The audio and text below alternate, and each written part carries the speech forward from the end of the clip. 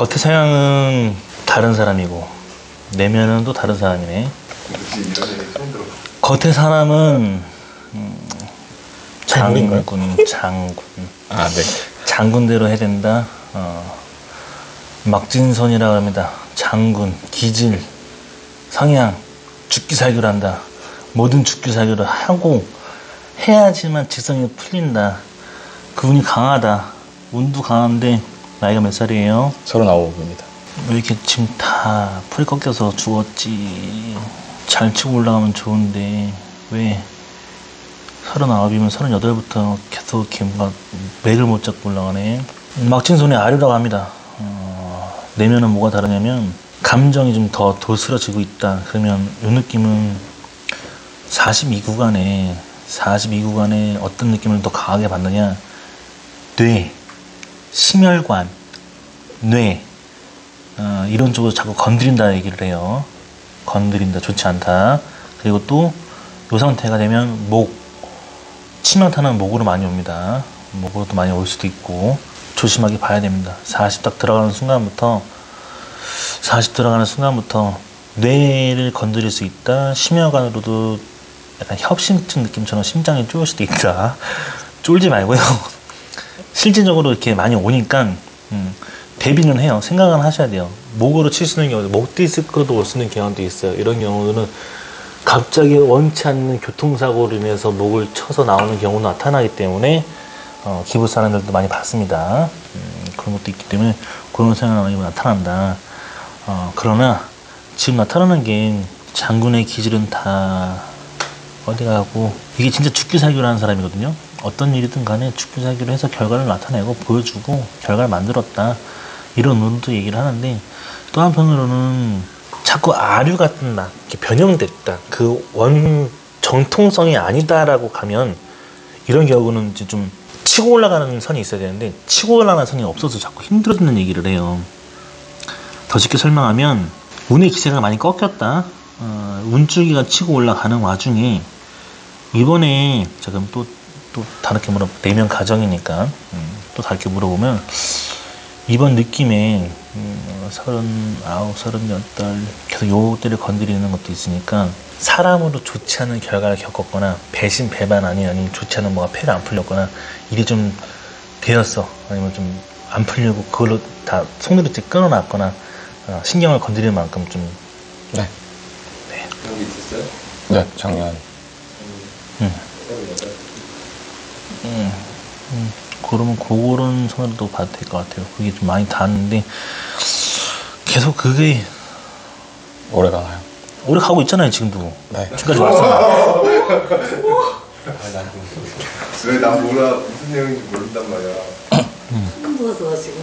다름이 아니라 지금 제가 잘 나가다가도 못 얘기하는 이유가 운명선에서 치고 올라가는 선들이 올라가주면 그런 거 다 필요 없고 다시 돌진해서 올라간다 하는데 내면만 가능해. 내면에서만 치고 올라갈 거고 막 뚫고 올라갈 거고 좀 견디고 있는 시점이라고 얘기를 해요.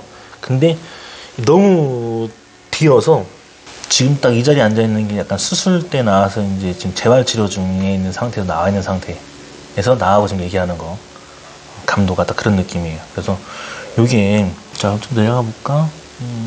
36 정도 37 정도 운이 안 됐다? 돈이 안 됐다? 일이 안 풀렸다? 그렇게 말할 필요는 없는데 잘 됐다, 좀 좋았다, 괜찮았다, 여건 좋았고 풀림만 났고 좀 운도 열렸고 인정도 됐고 그러다가 35 내려가면 내가 만들었어. 팔은 내가 한 결과야. 그리고 죽기 살기로 만들어내서 결과를 얻어냈는데 33구간 들어가니까 또 돈도 됐어. 나쁘지 않았고 인정도 됐을 수 있어. 그런데 30부터는 달리기 시작했다. 그 밑으로는 그냥 뺑이만 쳤네요. 그냥 돌리고 열심히 돌리고 다니고 그냥 돈만 물고 다니고. 그런데 밖으로 돌아다녀서 활동하는 건 좋고 운도 좋다. 운이 강한 만큼 열려야 되는데 키포인트가 지금 뭐냐면 돈선으로 산 세 줄이 지금 살짝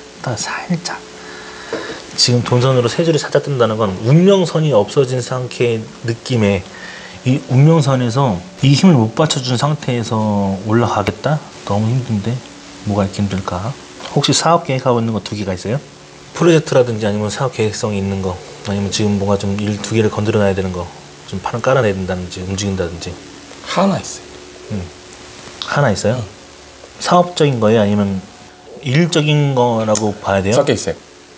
섞여 있는데 일에 대해서는 너무 매력도가 낮으니까 너무 낮다, 너무 힘들다. 하지 말까요? 그냥 내가 물어보는 건 일에 대한 성향도 낮은 상태에서는 본인이 많이 퍼질 거라는 거예요. 근데 사업성에서 뜨는 선은 나타나니까, 근데 그게 2줄로 힘을 쳐주니까 벗어나서 좀 이겨낼 거라는 거거든요. 네. 근데 그 와중에 본인이 40 딱 들어가면서 2번 파스, 2번 연도 넘어가면서부터 돈이 될 거라는 걸 보여준단 말이에요. 네. 돈으로서 가져갈 수 있다라는 거. 이해가 돼요? 그리고 본인 성향인 것 같고 본인의 흐름이 맞아가요? 맞는 것 같아요. 대충 웃을 때인 것 같긴 하네요. 본인이 그 흐름을 잡아가야 돼요. 제일 중요한 건 본인이 손금봐서 오늘 갈 때 이 막진손 같은 경우에는 죽기 살기로 해야 되고 명백하게 확실하게 얘기해줘야 되고, 이게 긴지 아닌지가 불명확해지면은 불명확해지는 걸 싫어하다 보니까, 좋지 않게 생각하다 보니까 네. 그런 걸 가져가야 되고. 막진손이 뭐죠? 막진손이라는 건 말 그대로 이렇게 일자 손금을 대야 되는데, 일자 손금들이 본인은 정통이 아니라는 게 아류가 됐다는 게, 변형됐다는 게 뭐냐면 사파인가요? 그런 문제가 발생하면 이제 그게 이제 요렇게 이제 치는 거죠. 몸으로 치지 않으면 분명히 몸 아니면 이렇게 심장, 뇌혈관, 뇌로 치지 않으면 반드시 이건 사람으로서도 되어야 되고 큰 충격으로 휩싸여야 되는 그런 선을 얘기하기 때문에. 작년에 좀 그랬어요. 그게 되게 이제 심하게 놓여 있는 와중이고 그걸 지금 벗어나고 있다, 구간이다, 벗어난다 하는데, 어찌됐든 집안에서도 요거는 이제 뭐 정남 역할도 가야 된다, 그런 역할도 움직여야 되고 손으로도 풀린다 얘기하는 와중에 이제 감정선이 변형돼서 나타나니까. 어렸을 때 혹시 뭐 트라우마 겪은 거 있어요? 아니면 어렸을 때 뭐 이렇게 좀 이렇게 강하게 좀 달라져 보고 싶다라는 어떤 강박관념 같은 게 생긴 적이 있어요? 네, 있어요. 10대 때. 그 정도 성향으로 이제 일단 중요한 건 올라가는데, 단도직입적으로 말씀드리면 네. 돈줄은 이번에 올라갈 겁니다. 올라가는데 돈줄도 올라가고 사업성도 올라가는데 그거는 진행해서 움직여야 된다 얘기를 해요. 근데 운명선에서 조금 힘들어요. 그래서 운명선이 힘들다 그러면 판을 키워서 나가지 마라. 어디 숨어 있든, 네. 어디 안에 소속돼 있든, 어디 안에 같이 있든 본인 걸로만 움직이지 마라. 본인 걸로 손대는 순간 이건 다 이게 이걸 쳐낼 수 있는 힘이 없다 얘기를 해요, 손에서. 그러고 나면 돈과 일로서는 풀어주는 선이 뜨거든요. 이렇게 올라간단 말이에요. 그런 걸로 먹고 가시고, 이건 좀 더 본인이 강하게 생각해야 될 게 뭐냐면, 이 시기가 딱 이 시기가 마의 구간입니다. 마의 구간. 본인한테 인생에서 최대 절대 절명의 안 좋은 구간이군요. 마의 구간입니다. 딱 37부터 혹시 아버님 쪽으로 좀 뭐 쇠약해진 거 있어요? 네, 사고로 당하셨어요. 크게. 그리고 38에 본인한테 폐가 좀 안 풀렸고 운이 안 좋았고, 39 들어와서 지금 니 맛도 내 맛도 아니고 난 누군가, 뭐하고 사는지, 남들 잘 사는 것 같은데 허물맹랑한 것 같고, 일과 운으로 확 열리는 게 없으니까 가져가는 건 없었을 것이다 라고 하면, 40부터는 돈줄은 터져요. 돈줄은 태워주는데 거기서 사업성도 같이 터주니까, 여기 뭔가 프로젝트가 있든 사업성이 있든 이게 있으면 같이 묻어가라, 같이 해서 풀어가라. 그럼 돈은 가져가 줄 수 있으니까 그걸로 본인이 패를 흔들어 줘야 돼요. 이걸 벗어나면 내면에서는 어떻게 올라가냐면 치고 올라갈 겁니다. 그럼 내면에서는 40 넘어가서 43세 딱 되는 순간, 이때 다시 이제 좀 이렇게 기질을 펼칠 수가 있어요. 본인의 기질을. 이 기질은 원래 좀 죽기 살기로 뭐라 해서 전문 라이센스나 자격증, 엔지니어 같은 사람들, 엔지니어가 좀 많아요. 이런 손금들은 보통 엔지니어가 좀 많다라는 게 뭐냐면, 말 그대로 엔지니어처럼 전문으로 누가 이렇게 1인자, 누가 빗댈 수 없는 자기만의 그런 독보적인 걸 가야지만 풀리는 걸 얘기해 주거든요. 네. 그렇게 해서 본인이 풀어 먹어야 되는데 이번 판에서 본인이 판을 깔거나 본인이 진두지휘하거나 본인이 움직이면 운명에서는 못 도와준다. 누가? 운명에서. 운명에서. 근데 데스티니지. 돈과 사업에서는 쳐주니까 올라가니까 그 선을 뚫고 올라간다 해주니까 그래서 본인한테 만약에 지금 뭔가 이렇게 계획하고 있는 게 있거나 하면 본인이 그 판에서 계속 녹여내서 먹고 가져가고 풀려야지만 안정되게 풀리면서 43 들어갔을 때 다 뚫고 올라가요. 내면에서도 돈도 뚫고 올라가고 가져갈 거란 얘기를 해줍니다. 한 사람만 사랑하면 무조건 올인하고 빠지는 사람인데 변질됐어. 왜 변질됐지? 제가 변질됐다고요? 이건 어떤 경우로 설명하냐면 저요? 그러니까 좀 본이라고 얘기하고 있는데 어떤 경우에 변질됐다 얘기하냐면 한 사람만 사랑하고 한 사람만 빠지는 그런 캐릭터가 맞다고 얘기하고 있는 반면에 변질됐다라는 뜻이 나쁘다는 표현이 아니라 본인이 너무 많은 그 왜곡된 부분들을 겪다 보니까 스스로가 많이 딘 건지 깨진 건지. 전 왜 구체적이지? 아까부터 생각하고 있는데. 구체적이에요? 다른 건 들었을 때보다 훨씬 구체적인. 나는 근데 그렇게 아니까 되게 놀랐어. 왜 저는 이렇게 일단 다 맞는 데다가 구체적이라서 지금 빡센. 약간 그런 거 진짜. 그러니까 이게 다르게 가져갈 게 아니라 내가 말하는 거는 운명선도 그렇고 생명선도 그렇고 강하게 받고 올라가고 보완해주고 있다. 선들도 잘 치고 올라가고 있는데 이 느낌에서 되게 많은 걸 이 손금은 되게 확연해서 그래요. 이 막진선인데 변이성 막진선이라는 게 남들과 좀 많이 다르기 때문에 더 확연하게 드러나고 나쁘다는 뜻이 아니라 거의 한 1%에서 3%만 존재를 해요. 그렇게 존재하다 보니까 엔지니어처럼 전문 기술인으로 빠져서 화학과가 독보적으로 가면 잘 풀리는 스타일도 맞는데 이 운들이 변이성이다 보니까 근데 그 와중에 계속 이렇게 튀기는 게 너무 이렇게 안 풀리다 보니 좋지 않게 풀리다 보니까 본인이 서서 꺾였을 것이고 그 운들이 놓였을 것이라는 얘기를 해주는 거예요. 위기의 남자군요. 그래. 위기라. 위기가 두 가지 합성어인데 위험과 기회가 같이 있다고 하나? 계속 그렇게 사는 게 힘든. 보니까 위기의 남자라고 하는 게 이번 판은 열릴 거란 얘기를 해줘요. 판이 바뀔 거라 얘기해주고 선이 올라가고 판이 바뀔 거라 얘기해주는데 여기서 지금 나타나는 이 느낌은 미세하게 미세하게 뜨니까 뜬다 해도 없다는 건 아니니까 그걸 보장을 해주라. 받아줄 수 있다. 갈 수 있다. 이런 느낌이에요. 그렇게만 잘 가져가면 될 것 같고 이렇게 허무하지? 다른 게 허무한 게 아니라 인생의 마음에서 이렇게 되게 허무하게 많이 밀려와요 요즘? 물어보고 싶은 게 맞아요. 좀 심한 시기이긴 해요. 작년부터. 다른데 그냥 이게 허무하다, 허망하다, 이런 절망이다 이런 느낌이라기보다도 그냥 스스로가 스스로 자신한테 자꾸 내면상 뭘 얘기하냐면 스스로가 스스로 자신한테 자꾸 빗대어보나 봐. 환경 자체가 뭐가 풀리고 좀 되고 좀 안정됐으면 하는 바람이 너무 간절한 만큼 다 없어. 이게 혼자 있어서요? 그러니까 그런 게 자꾸 쌓이고 쟁기느냐고 물어보는 거예요. 그냥 이제 아까 말씀하신 작년에 그런 일을 겪고 나서 근데 이제 어쨌든 제가 엄청 말씀하신 것처럼 죽도록 하는 스타일인데 죽도록 매달렸던 일에서 사실 그런 일을 겪으니까 좀 그거에 대한 약간 뭐라 해야 되지? 에너지가 좀 없어진 거? 그 없어진 걸 찾고 싶은데 어디 있는지 모르겠는 뭐 그런 걸 좀 그냥 하다가 이제 또 어쨌든 제가 스스로 찾을 수가 없으니까 다시 일에 매달리고 그렇게 하다 보니까 이 일 자체에 대한 약간 뭐라고 해야 되지? 좀 무의미한 걸 느낄 때가 있는 것 같아요. 원래 그렇지는 않았거든 성격상.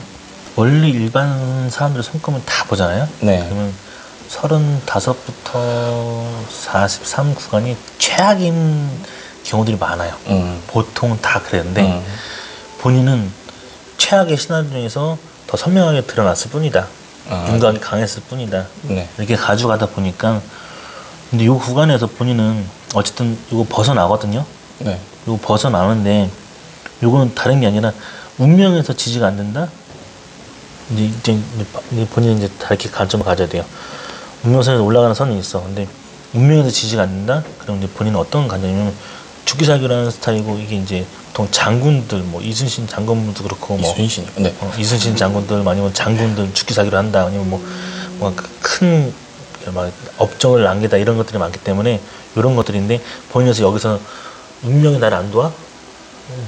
싸우라고요? 그렇게 가야 돼, 좀 더. 그러면 많은 걸 성취할 수 있고 가져갈 수가 있어요. 그래서 일단은 지금 솔직한 말로 패는 안 풀렸다.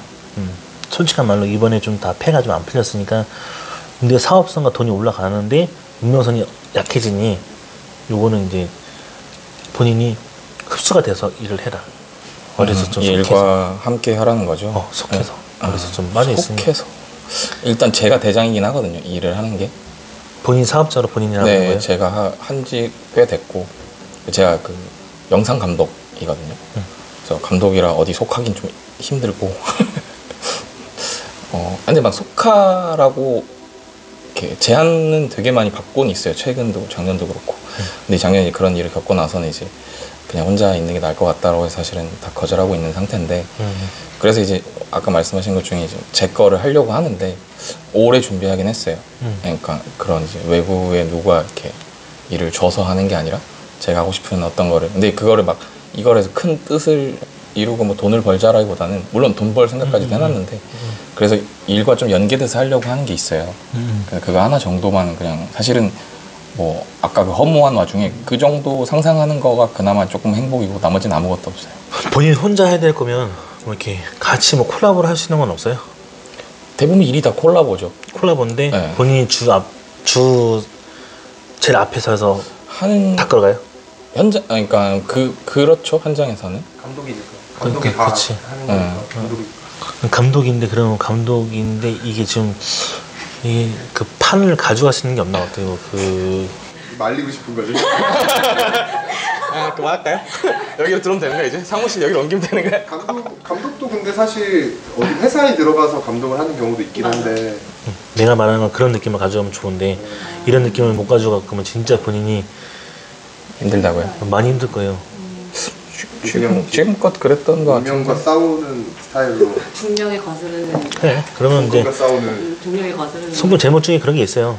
손금은 당신의 운명을 결정지을 수는 없다는 얘기가 있으니까. 아까부터 계속 저쪽에서 반전할 때 들었는데, 이렇게 뭔가 있잖아. 아니요. 강조할 때 잘 들어야 돼.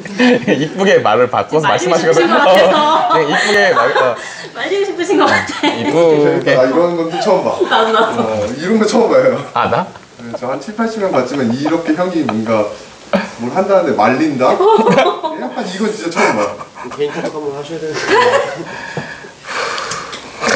근데 뭐 형이 그걸 알고 있으면 훨씬 낫죠. 힘든 길일 거라. 힘든 길 이겨내면서 가자. 이렇게 알고 하면 가는 거랑 모르고 가는 거랑 다르니까.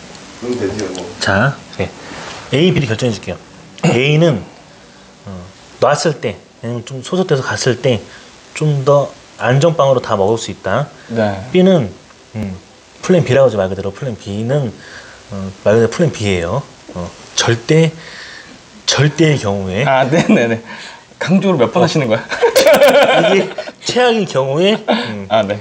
선택해라. 아, 최악인 경우에. 최악의 경우에 선택해라. 근데 운명에서는 제가 얘기하는 게 뭐냐면, 내면에서 어쨌든 올라간다 했잖아요. 네네네. 선이 뜬다고 하는데, 이 선에서는 없는 건 아닌데, 본인 선에서 보일지 모르겠지만 없는 건 아닌데, 나친 이 돋보기를 봤을 때 정도만으로도 선은 있다. 있는데 네네. 이게 이제 뒷심이 없다. 그러니 제가 얘기했죠. A, B 중에 결정을 본인이 하시면 됩니다. 네. 안정적으로 안전하게 갈 것이냐? 아니면은 본인 스타일대로 원래 죽기 살기를 했기 때문에 B로 갈 것이냐? 중력을 거슬러 보겠다. 지금까지 거스르고 산 것 같은데. 저는 B로 갈 것 같아요. 근데 어쩔 수 없어요. 근데 이거는 이 낙진소는 죽기 살기라는 스타일이라서, 아니 장군이 진짜 승패를 봐? 내가 이길지 질지 내가 이거 지면 죽어요. 위로해 주시는 거죠 지금? 절대적 위로. 잘 봐요. 이거. 아니 그냥 말 그대로 잘 들어봐. 이게 네. 나는 지금 손금을 풀고 있는데, 내가 하고 싶은 말은 뭐냐면, 덥다 여기. 장군이잖아. 장군인데 네. 자, 지금 본인은 내일 모레든 내일이든 전쟁터를 나가야 될 사람이에요. 그렇죠. 말 그대로 네네. 사람을 죽음으로 내모는 입장으로 말을 해봐요. 나 반대 입장에서 사람을 절벽에서 야 뛰어내려 임마 새끼야. 나 임마 가 임마 뒤질 거면 뒤지든지 말든지 보는 입장에서 야 절벽으로 가니까 무슨 말씀 하시려고 지금. 그러니까 절벽으로 가니까 가 임마 새끼야 가면 뒤진다 임마 가봐라. 네가 무슨 무슨 탕크루즈처럼 무슨 뭐 영화 찍어서 막 매달려서 절벽에서 살아남겠다 그러면 내려가든지 올라가든지 해라. 근데 그러니까 전쟁터에 나가는데 사람이 돌아오지 못하는 길을 건너는 사람들이 있잖아요. 죽기 점점 일이 커지네요. 죽을 수도 있다. 죽을 수도 있어요. 저. 아니 그런 뜻으로 얘기하는 게 아니라 일의 성과도가 네네. 강하다 그만큼. 근데 전쟁의 승패는 인생이 사람들이 결정해주지 않아요. 근데 본인이 만약에 플랜 B를 했을 때 한다 했을 때 나는 이런 게 뭐냐면 어쨌든 내면에서도 그렇고 쳐주는 선이 있으니까 가봐라. 대차게 얻을 수도 있다. 근데 이건 진짜 성과도를 보여주는 선이 나오면 너무 좋은데 없어. 아니 돈하고 사업선이 있다니까. 네. 돈하고 사업선은 본인 봐봐요. 돈하고 사업선이 있어요. 이게 있다니까. 네. 그래서 내 입장에서는 B를 결정할 것 같아요. 근데 후회는 없을 것이다. 죽을 수도 있다. 아니 그 목숨이 달린 죽음은 아니고. 알아요. 운명적인 죽음이죠. 그것도 좋네요. 근데 요거가 연결고리가 본인 이렇게 좀 길어요. 좀 뭐 만약에 진행을 하게 되면 좀 길게 해요. 보통? 아니 짧은 편이에요. 사실 다른 일에 비해서 긴 걸 하고 싶어 하죠 사실. 빚을 받을 수 있는 운 딱 그 타이밍은 30, 그러니까 딱 43, 딱 요 셋, 42, 셋 요때가 제일 막 반 80이 돼야 된다. 팍 튀거든요. 그때가 제일 강하거든요. 돈 흐름들을 볼게요. 3년 정도 그냥 만족할 만한 돈으로 이렇게 지우고 있던 건 있어요. 네네네. 그러니까 내면이니까 만족할 만큼. 그리고 근데 이건 좀 그리고 이제 작년 재작년이 약간 좀 밑빠진 독이 물 붓게 하는 느낌이었고, 네. 그 앞에 3년이 조금 줄만한 돈. 그리고 그 밑에가 내려가면 내가 있었나. 운을 한번 쳐줬다는 느낌이 있어. 그러니까 먹고 살 수 있었을까지만 됐었냐라고 물어보는 거예요. 네. 근근히 살았습니다. 요거 일단 믿고 해봐요. 결정해서 나는 솔직히 엔지니어 손금들, 막진 손들은 자기가 했을 때 결과를 봐야지 직성이 풀리고 아니었을 때도 그걸 다 감당하고 살았기 때문에 인정한다고 봐요. 무슨 더 쉽게 설명하자면 아니요 뭐 확실히 뭔지 알았어요. 그리고 일반인들과 달라. 개척 그 길이 달라요. 왜 그렇게 태어난 거야? 아니 그렇게 태어났던 것도 좋지만 이 조금 그래서 내가 좀 그 격변의 시기 겪었냐고 물어보니까 본인이 10대째 겪었다고 얘기하시는데 뭔가 그때부터 이제 감정의 포인트가 많이 바뀌어졌는지 많이 바뀌었어요. 그런 게 많이 이렇게 커서 나타나는 게 됐을 것이다. 근데 어찌됐든 큰 판, 횡재, 돈, 여건 이런 게 보이는 게 아니라 그냥 위기는 넘길 수 있다. 근데 나는 사실 중요한 것도 위기에 합성하는 게 위험이 기회가 될 수 있다라는 것도 볼 수 있으니까 본인 스스로도 본인 답을 잘 알고 살았을 건데 이번에 좀 원래 인생 잘 던지지 않았어요? 잘 배팅하고 잘 던지고 했지 않았어요? 그랬죠. 지금도 못할 게 뭐가 있어요? 옛날에 약간 술 먹고 싸우는 기분이면 맨정신에 싸우는 기분이라 좀 아프네요. 이렇게 내면 돼요. 그리고 이미 지금 이 시기는 변형되고 올라가니까 제가 남 일을 많이 하는데 제 걸 해도 되나요? 원래 본인 거 계속 가고 있었고 본인 거 했던 사람이라서 누가 도와줄 수 있는 게 아니에요. 이 구도는 본인 왼손잡이에요? 오른손잡이에요? 오른손잡이.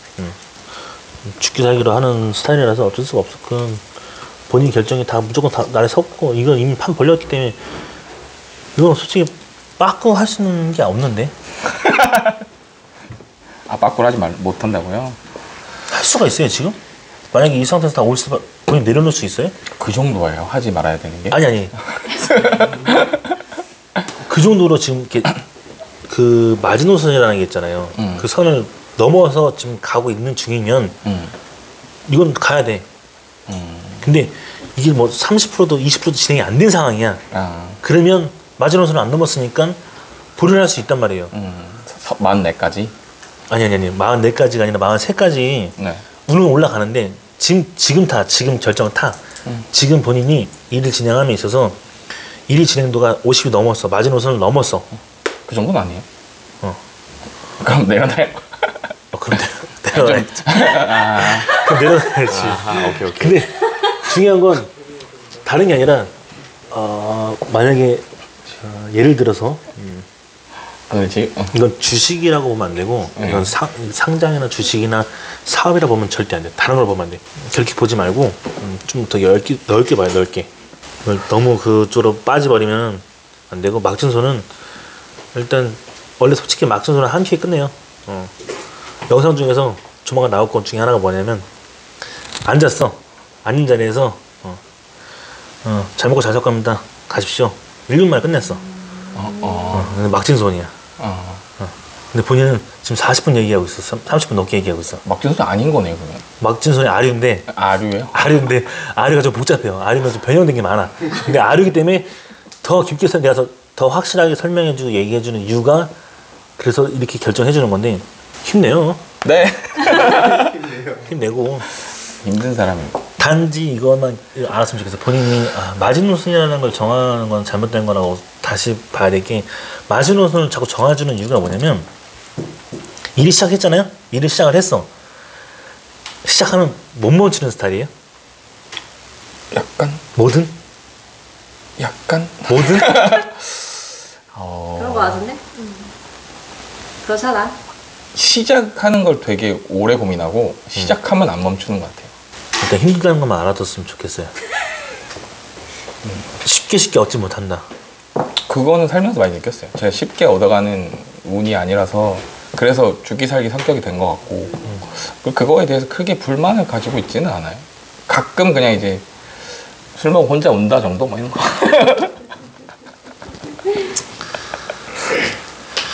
아프네 마음이. 왜 그래요? 술 한잔 하고 싶은 선생님이랑. 한잔 합시다. 한잔 하고. 왜 자꾸 이렇게 얘기해 주면 일찍 죽나요? 장수하고 길게 사는데. 네네. 그게 아니고 아니 나 너무 표정이 계속 너무 안타까운 있잖아. 동생 보듯이 지금 계속 보고 있어.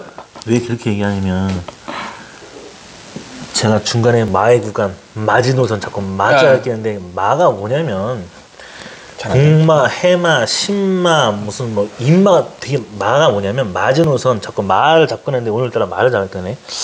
마지노선 할 때 마 그리고 뭐 복마, 해마, 인마, 신마 이게 뭐냐면 복마 보기 좋게 올 때 작동하는 마가 발동을 해요. 그럼 본인한테는 힘들어, 좋지 않아. 인마로 오면 인마가 왔거든. 또 마가 2개 나왔어. 이 인마가 뭐냐면 사람 인자로 오는 마가 와서 사람은 되었거든. 마가 왔단 말이에요. 그리고 복마가 뭐냐면 좋은 일이 발생을 해야 되는데 마가 먼저 발생을 하고 있으니까 힘들 거고, 신마가 뭐냐면 본인이 말 그대로 겪지 않아야 되는 약간 그런 자꾸 이제 신적으로 빠지는 느낌들, 아니면 약간 좀 딥하게 간다 이거야. 지금 내 말은 정신적인 신적으로 깊이 간다. 마가 자꾸 낀다. 안 그러던 사람이 자꾸 마가 끼고 있다. 마가 자꾸 끼니까 그 마에서 벗어나면 벗어나는 구간이 빠르면 3년이고 늦으면 5년인데 그거를 겪어야 된다. 또 겪어요? 좀 겪어야 된다. 덜어버리겠네.